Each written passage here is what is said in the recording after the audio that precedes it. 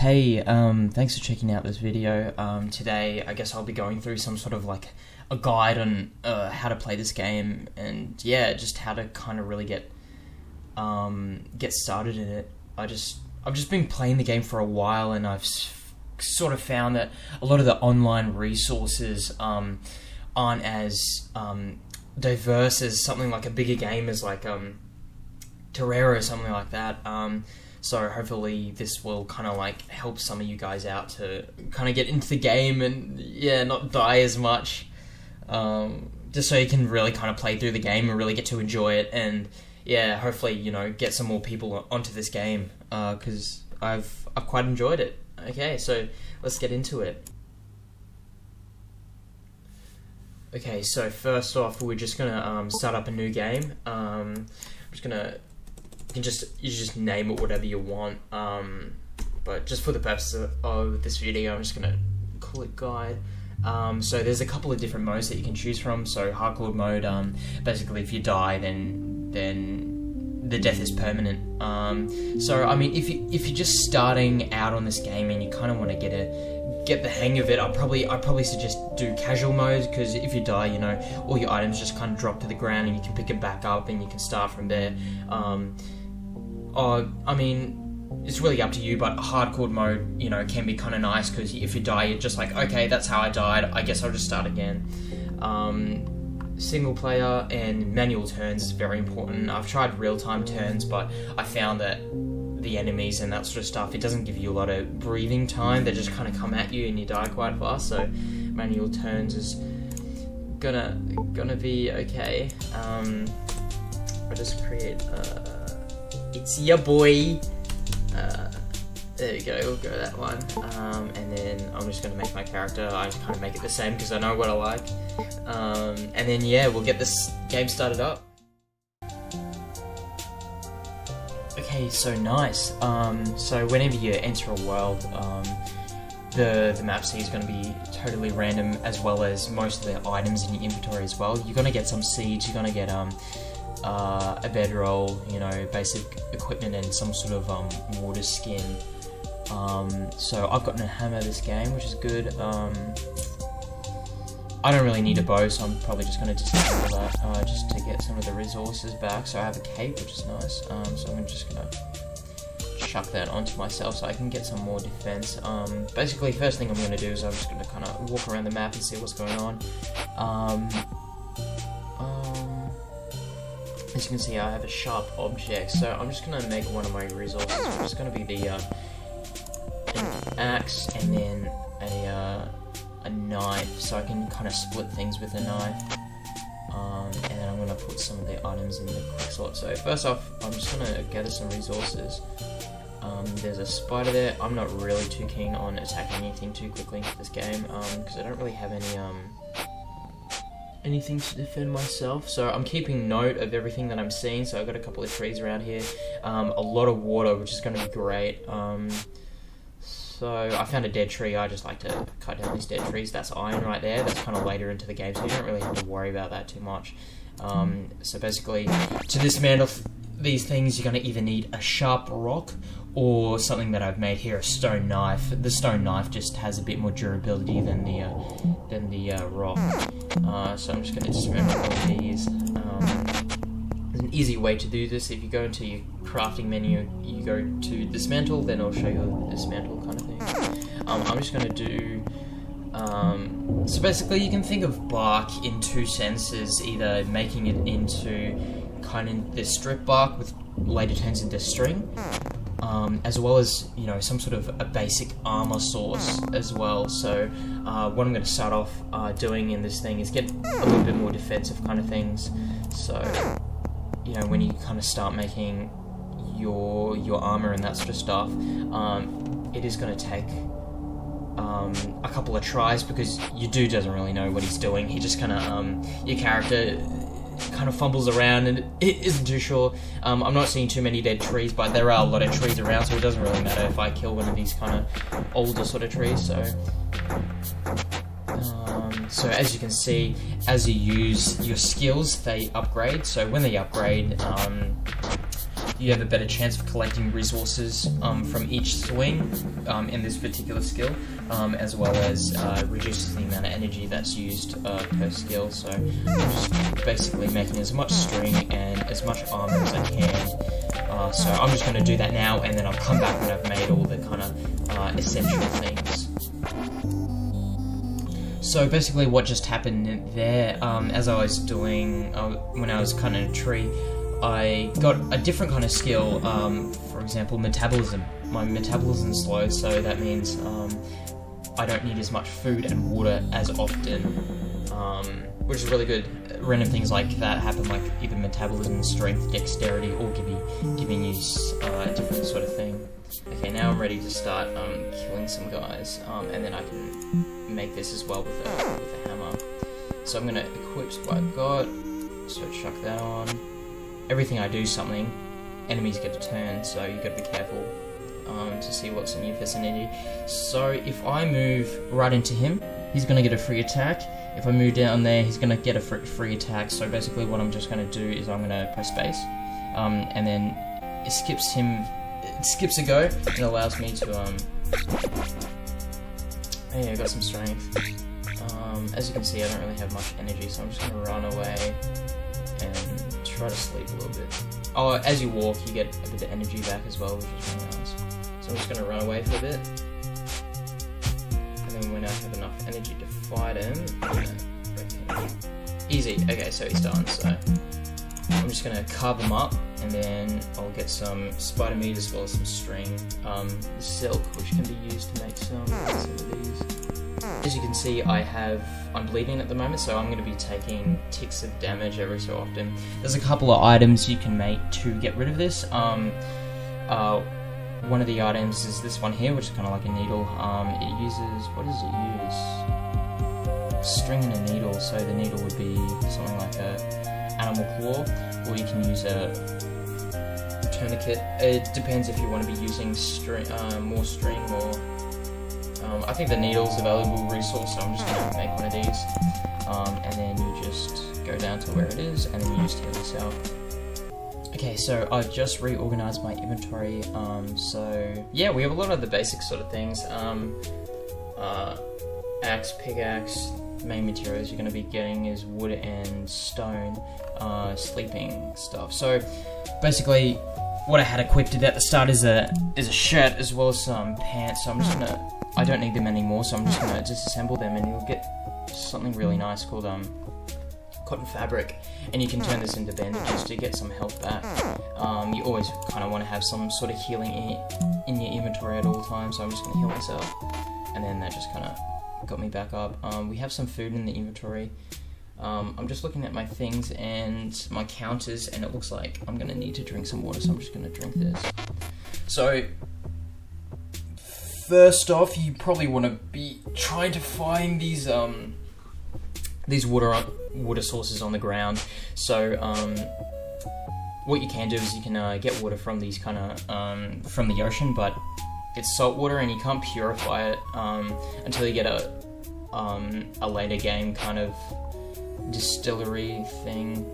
So what I'm just going to do is I'm going to gather water off the ground, and what you can do is you can make a hand drill with 2 sticks, and then what you're going to need is shavings as well as dowels is kind of like your main resource as a kindling source to make fire. So I'm just going to keep clicking this one until it produces a fire, and then all you need to make purified water via this method is you pick it up with your water skin, and then you need a fire source, and then it turns it back into water. So yeah. Okay, so now I'm just gonna look around for a place to build a house, and then we'll go from there. Okay, so basically what I've just done is I've just gotten my food back up as well as my water. So basically I want to keep all these kind of high, as well as having reserves as well, so I don't have to get water, you know, really quickly or anything like that. So I've got a couple of bandages and that sort of stuff, which is really good. So if anything comes to attack me, I should be fine. Another thing, I got to kill a couple of things, as you saw, and then I just kind of degraded some of the stuff to get some leather hide. These will be used to make some water containers later. Yeah, so basically what I found to be the best way to make a base is kind of digging into the wall. So I'm looking at two things. I've got water nearby, water up here. So I have a couple of water resources near where my base is going to be, as well as farming area. So all this dirt, you can farm in it. So it's going to be really good. So I saw that this was already kind of dug out, so I'm going to go with this. And basically I don't want to be dropping materials in here, so I'm just going to come out to drop everything, and then I'm going to be building a couple of chests as well to help me out. So yeah, I'm just going to show you how to do all this, and then I'll be back.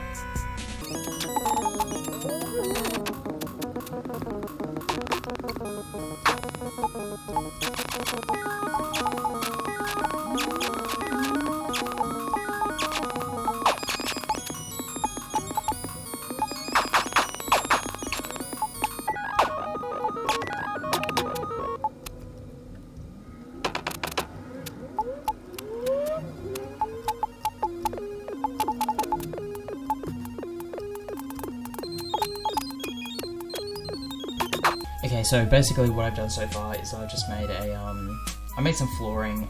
You don't really need to make flooring, I just like to do it. So basically the way I did that is I just kind of deconstructed some stones to make a couple stone flooring. Another thing I want to show you guys is animal glue. So basically what you need to use it is offal, which is like the inside guts of an animal, bone and some type of liquid. So it doesn't use up the liquid, but it uses the durability of the container which the liquid is in. So I'm just going to make some of these.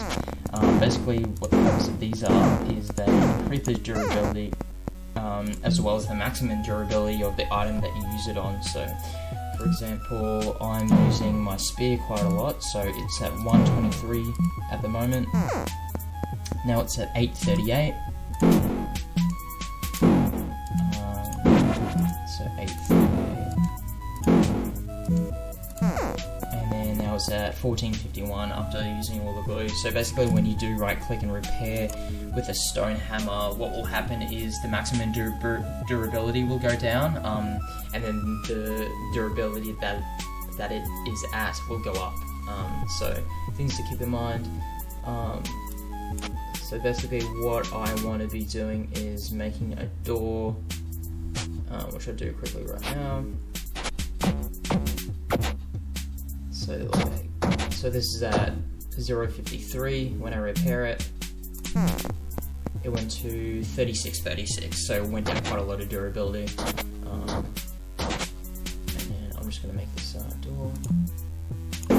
As you can see, mine's sacrificing some of my health to make this door. I'm not going to sleep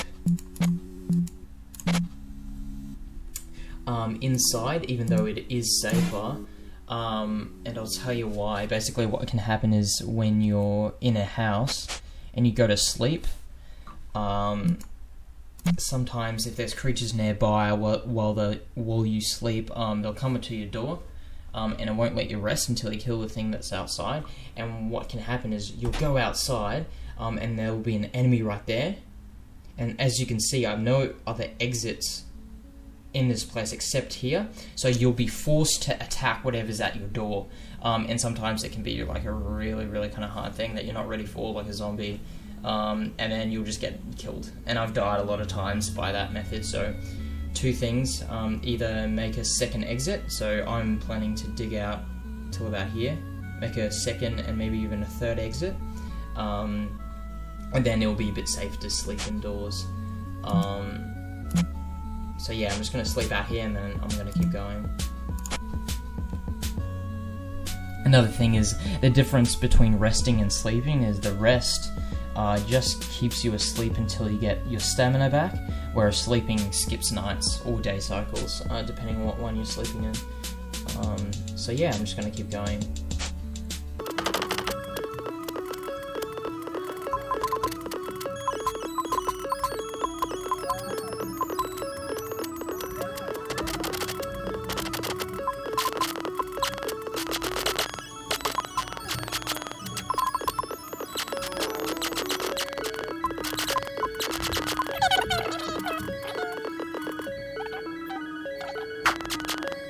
I'm just going to make a couple of things, for example, the shovel, as well as the hoe. So this is going to be some farming stuff I'm going to do in a second.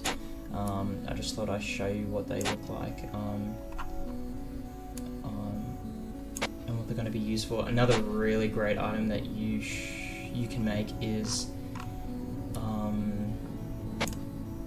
just reorganize my inventory a little bit. Another thing you can make is this woven fabric. So basically you don't have to worry about cutting down too many trees, to be honest. There's so many in the map, and then you get some seeds back as well, depending if what stage the tree's at. So you just degrade bark, and then it'll give you strip bark, and then you can turn this strip bark into woven fabric, and then you can make that woven fabric straight into bandages. So I mean, a really good thing to do if you're just starting out is to just cut down a ton of trees, make, you know, 3 or 4 bandages before you even get started. But yeah, so I just kind of rest throughout the day, because I don't want to skip a night and skip all that time. I just kind of want to be resting and get this energy back, so I have the energy to complete this whole thing. So I've just made my base, reorganized my inventory a little bit, and yeah, my base is looking pretty good. It's got a lot of room. Basically what I do is around the sides, I just kind of place chests everywhere, and then leave kind of like a corridor to sleep in as well as to access my doors.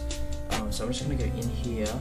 I've just made a mortar and pestle. So basically when you stand next to a chest, you access the items inside when you craft.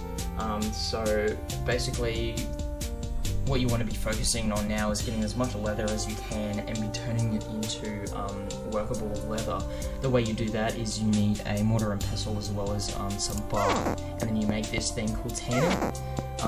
Since I have 3 leather, I'm going to make 3 of them.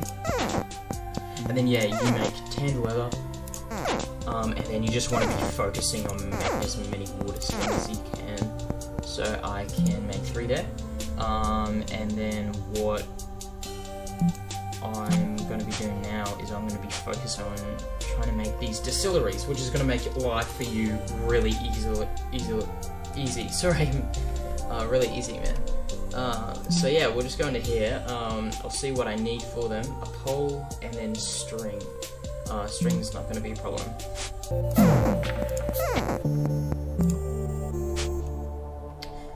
Okay, so I've made 3 of the stone distilleries, and what I like to do is I like to chuck them really close to the water source, because you're going to be trudging water back to them. So basically, the good thing about these is they give you an unlimited water source, basically. So each one of them use up a water skin. So this is why getting leather is quite important right now. But after that, you don't need to use another one. So basically, all you do is you go to a water source, and then you can turn seawater into purified water. So what you do is you just pour it in. So right now, most of them are going to be empty. So it just says stone water still ready to be lit to distillate. And then once you have put water in it, for example seawater, it'll say it's unpurified. And then after I do this, the next step is to set a fire underneath it, and then over time it will evaporate that water off and turn it into drinkable water. So the way you know it's lit is you can see the difference there. So one's black and then one's lit. So you just keep doing your fire until it's lit. I'll just kill this thing right there. But yeah, and then what I'm just going to do is I'm just going to wait around so you guys can see what how long it takes.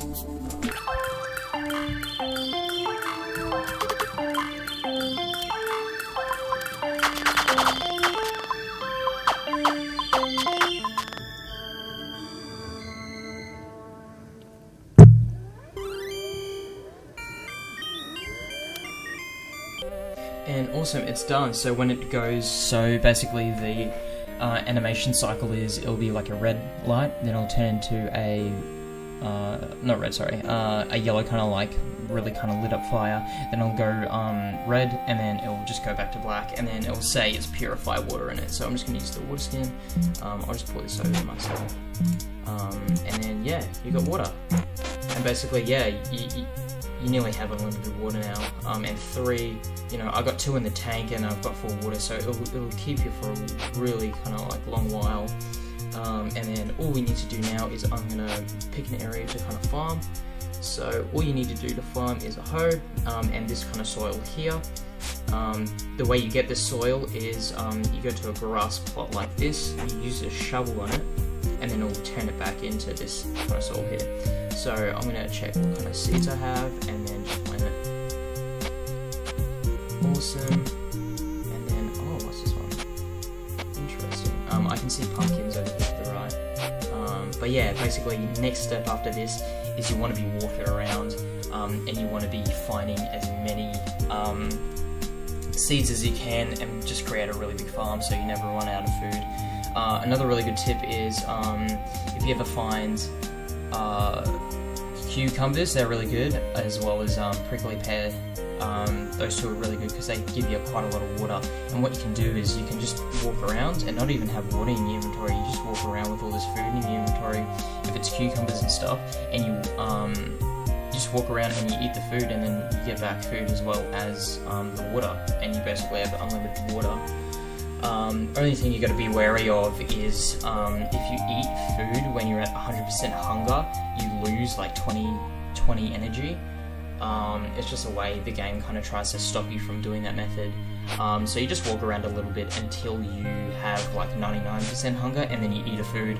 Keep walking, eat a bit of food, and what you should always be doing is just, if you find you're walking the same kind of place all the time, you just leave a trail of like food everywhere. And then, you know, if you ever need food, you'll have it. So yeah, that's basically a good start to the game. You want to be focusing on getting as much leather as you can, creating full leather armor, getting quite a lot of water skins, and then another really useful item to have is either a backpack or a bag. So these 2 here. So basically, how they work is they whatever you put into it, it reduces the weight of the stuff inside it by half. So if I put all this stuff in a bag, my weight would go down to 22.1, and it's really great. Usually I have like a whole bag of just bandages, because sometimes you just run into stuff. But yeah, that's basically the crux of the game and how to get through it. Yeah, just be mindful that it is a turn-based game, and sometimes it's better just to plop the character down and not do anything for a little bit and think about what you're doing instead of just randomly moving. How the game works is whenever you level up one of your skills, it increases the difficulty. So basically there's a score called Malignity. I'm not really too sure how to pronounce it, and that's basically how hard the game is, and each time you level up any skill, it increases that score and makes the game a lot harder. Basically, when you get to negative 25k points, you'll find a new wave of enemies come, so like hobgoblins, imps, skeleton mages, and that sort of stuff. And at negative 50k, even harder stuff come out, like these tentacle kind of monsters. I don't know what they're called, but they're really hard to verse. And then if you go above that, then there's different variations of monsters as well. They turn red in their name, and they get a ton of health as well as a ton of damage. Probably one of the hardest enemies is a pirate, a ghost pirate variant, where it's red. It does like 30 damage each hit. And you need like 3 bandages, and whenever you use a bandage they get closer to you, so you kind of have to run away, use a couple of bandages, come back, try to attack them, and that's where kind of bows and stuff become useful. But yeah, just keep upgrading your items and that sort of stuff, and yeah, you'll get through it, guys. But yeah, thanks for watching my video. Hopefully it helped you out.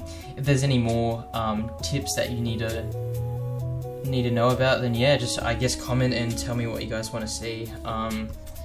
another thing I forgot to mention is whenever you upgrade strength, it increases your health as well as your weight capacity.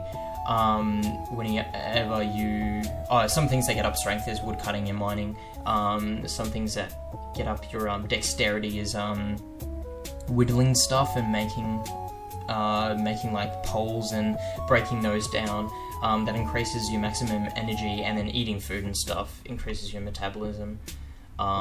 Sometimes it's really good just to mine a lot to get your strength up, but you want to make sure that you have half decent gear before you start mining, because it's a really bad way to get up your level, your hardness difficulty. So you want to make sure that you have half decent gear before you start messing around trying to upgrade your stats, because the game just gets, it's pretty cruisy up until negative 25k, but once you get past that point, it starts to get really hard. But I mean, the bigger the monsters are, the better loot they'll drop. You can get these orbs that you can rub either clockwise or counterclockwise that make the game easier on you, and they start spawning around 25k, so it's always good to get a couple of those and then rub them counterclockwise to get your malignity back down. But yeah, again, thanks for watching, and have fun playing the game.